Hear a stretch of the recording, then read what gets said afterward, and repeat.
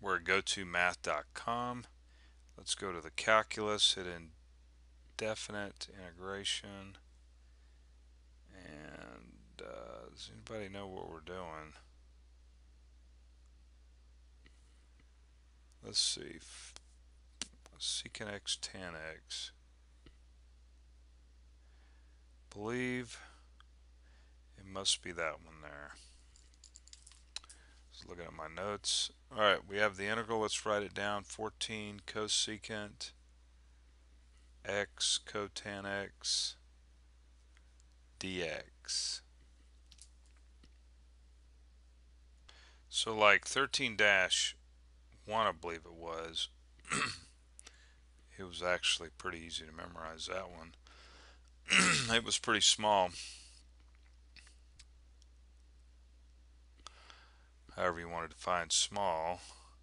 So we have 14. Is it 14? Man, I've already forgotten. Yes, 14.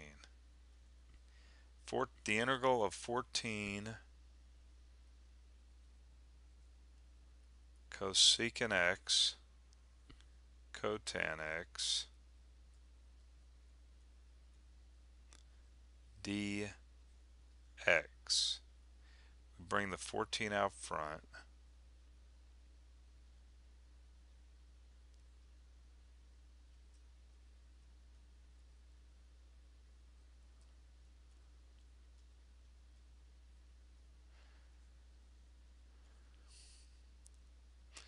Rewriting the 14, and the integral of cosecant x cotan x is just going to be, it's negative, so let's bring that negative out front here. Negative cosecant x plus c. Alright, so there it is. Memorize that. Now remember, you can always show that that's true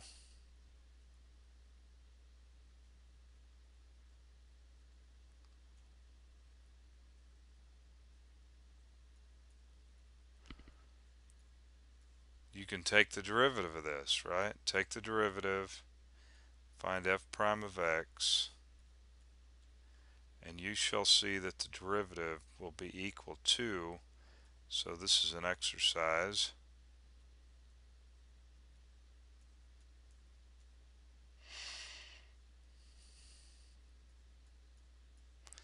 right? Will be equal to the integrand in here.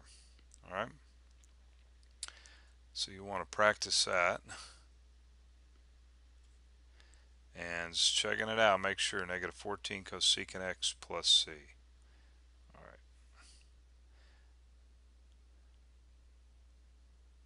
Yep. Just making sure. Anyway, we're here at gotomath.com. You'll want to come by and check that out.